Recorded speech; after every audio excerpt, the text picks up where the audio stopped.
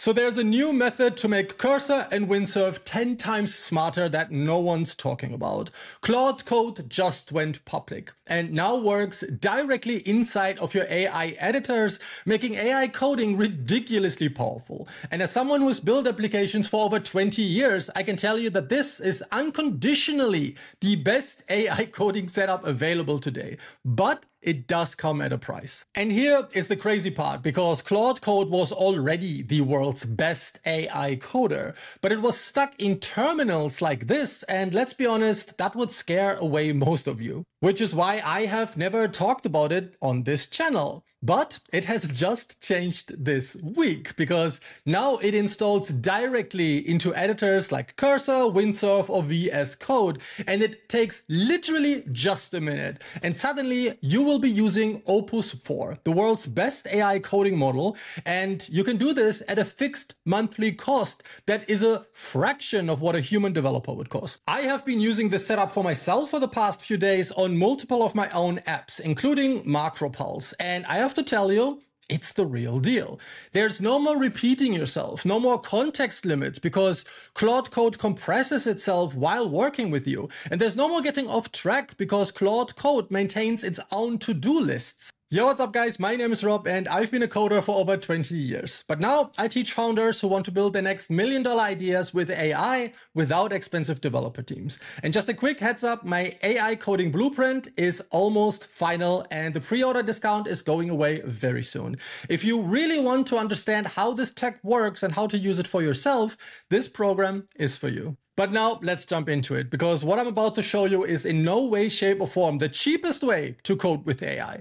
But if you ask for my professional opinion, it is the best way. And if you are a power user or a founder that's not afraid of dropping some cash for the absolute best solution, this is for you. But let's take a step back and actually answer the question of what is Claude Code and why is nobody talking about it? Well, a couple of days ago, Anthropic, the makers of Claude, held a live conference and they dropped some big news. They announced Claude 4 with Opus and Sonnet, but maybe most importantly, that Claude Code was no longer in beta and that it was now publicly available. But until now, Claude Code only worked in terminals, as you can see here, which wasn't great for newcomers at all. It was quite hard to use. But here is what changed. It has now a feature to replace the AI functionality like a virus inside of Cursor and Windsurf entirely. And when you launch it from the inside, and I'm going to show you how, it installs itself into the AI editor and takes over. And here is the absolute kicker, because while Claude Code was still in beta, they announced that coding is included in their max plans, which start at $100 and go up to $200, which I know it sounds expensive, but only until you compare it to ChatGPT Pro, which doesn't give you meaningful coding capabilities and it costs $200. With Claude Max, you get nearly unlimited coding, you get deep research, you get access to the web search, and Opus 4, which is currently the world's best AI model, all for a fixed price starting at $100 a month. But now let's go into Cursor and look at how simple all of this really is. And before you say, but Rob, I don't use Cursor, I use Windsurf or VS Code, the steps will be exactly the same. All of these editors are based on the same code, and every step I'm going to take, you can take in your editor too. But first things first, you need to go back to the Claude website and get this terminal command right here. And if you are freaked out by terminals, don't worry, you can take this and just paste it into your AI editor if you want. So back in Cursor, and I'm just gonna say npm install, and I'll use Sonnet 4 to do it, and we'll just continue to install it for you. This will be much faster if you already have an AI editor like Cursor or Windsurf installed, but either way, it will guide you through. Once installed, all you have to do is go up here to the terminal menu, then select new terminal, and right here enter lowercase Claude. And now watch what happens next, because now Claude will actually start. And as you briefly saw here, it said IDE connected. And what we can do now is just say / and then press IDE, and it will say Cursor. Okay, done. Now, in your case, because you're probably running this for the first time, this window, the Claude Code window here, should pop up automatically. But If it doesn't, let me close this real quick.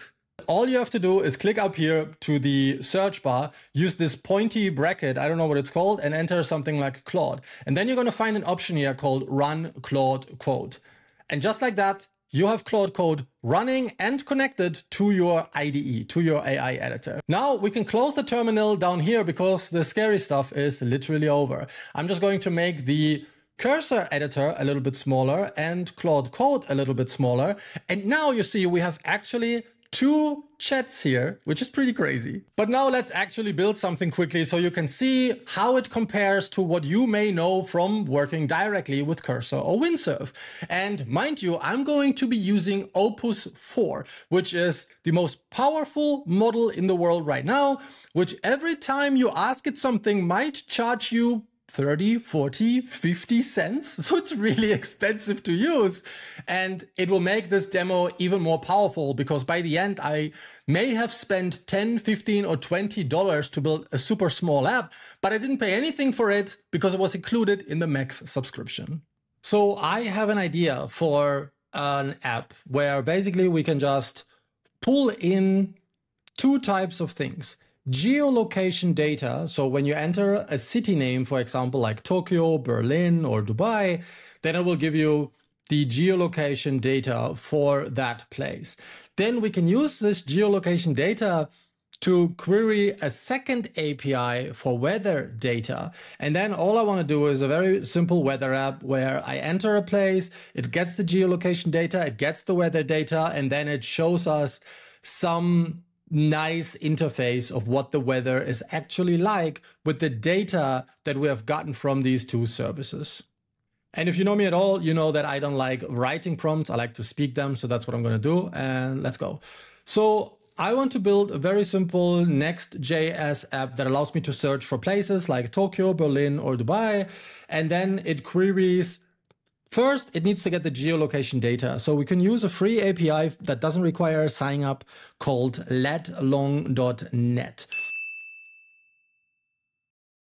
Now you're going to see the first problem with Claude Code, which is just when you like paste long lines of text, it's actually a feature. It's not a bug. And it means that when you paste long parts of text from like documentation or something like that, it will try to shorten this into something like this. So here I pasted 6 lines of code. But now if I press enter, you'll see the full prompt. You also see that I actually hit the native editor, but you can bring it back whenever you want. And now you can already see one of the best features of Claude Code. It created a full to-do list that it now will follow, which is pretty crazy. Now it crossed out the first task on its to-do and it will continue to work on the others. Opus 4 is also the best model for generating SVG files, which are the files that are basically images but created with code, if that makes sense. All other models have problems creating complex ones, but Opus in early tests was really good in recreating logos, for example. So I think when we ask it to create something like a sun and a cloud and whatever, it should be able to do really cool stuff. But let's see, maybe I praise it a little too much. It says it's done and it wants to run a build command to see if there's any errors. So probably there's going to be some errors. This is where Opus really shines. It is outperforming every model in the world by quite a bit, by quite a margin, by its ability to use tools and learn and iterate to solve problems. And that's exactly what's happening here right now. Now I can see that the build actually succeeded. So I'm guessing it will try to run the dev server now so we can test it. Okay, actually it will ask us to run the dev server ourselves. So I'm going to do just that. Okay, so the interface looks cool. Now let's start with Tokyo and see what happens. That is not a bad start. Let's try Dubai, where I am. Pretty wild that this is a one shot. That was one prompt. So I would like the animations to be a lot more elaborate. So I'll try to give it one follow-up prompt. So the application is fully working, but the animations are not great. Really, there are none. And for Sunny, there's no rays. It looks like there's like just a crossed out sun. For Cloudy, it looks like there were two clouds, but they were kind of cut off and not moving around.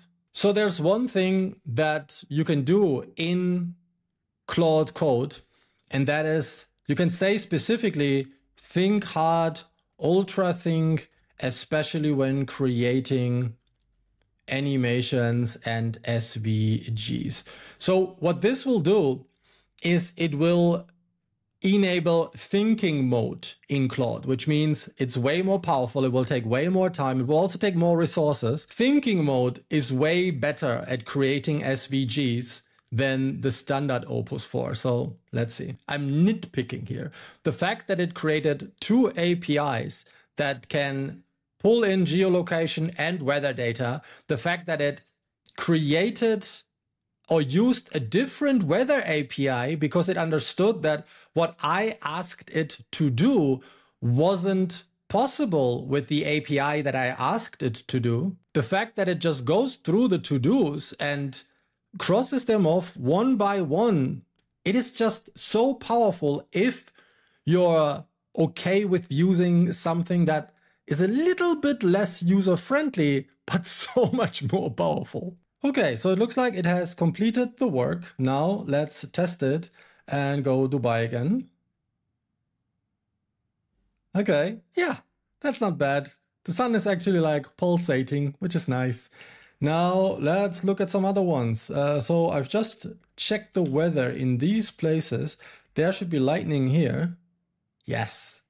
Yeah, I mean, the SVGs are not perfect, but listen, we're talking about 2 prompts. Now let's try snow.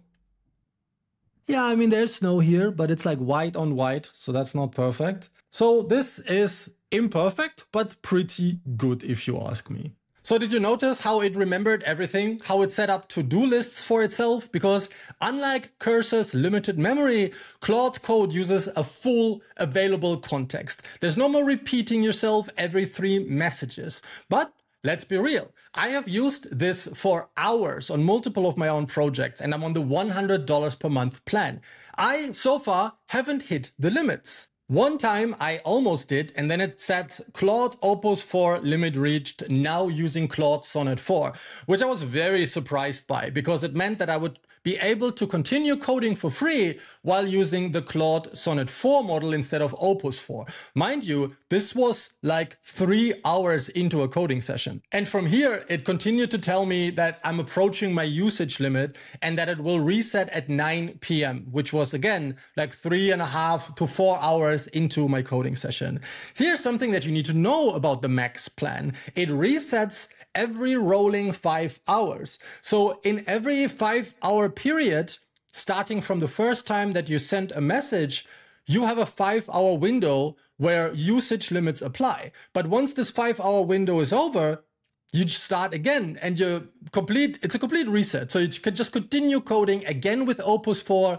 It's pretty wild. But let's also be honest, because Cursor's Max Mode and Claude Code Max Plan, they're very advanced tools for people that want to build real applications. So if you're just starting to learn AI coding, or you are building just like some simple landing pages, not real apps with multiple pages, dashboards, and all that jazz, then probably just stick to Cursor's or Windsurf's Pro plan, which will cost you a fraction of this. But if you're building real apps and you're tired of the AI getting stuck or forgetting things, then Claude Code might be the answer. But if you don't even use Cursor or Windsurf yet, then watch this video next where I walk you through the entire setup from scratch. Get that working first, then come back to this video and 10x your experience with Claude Code.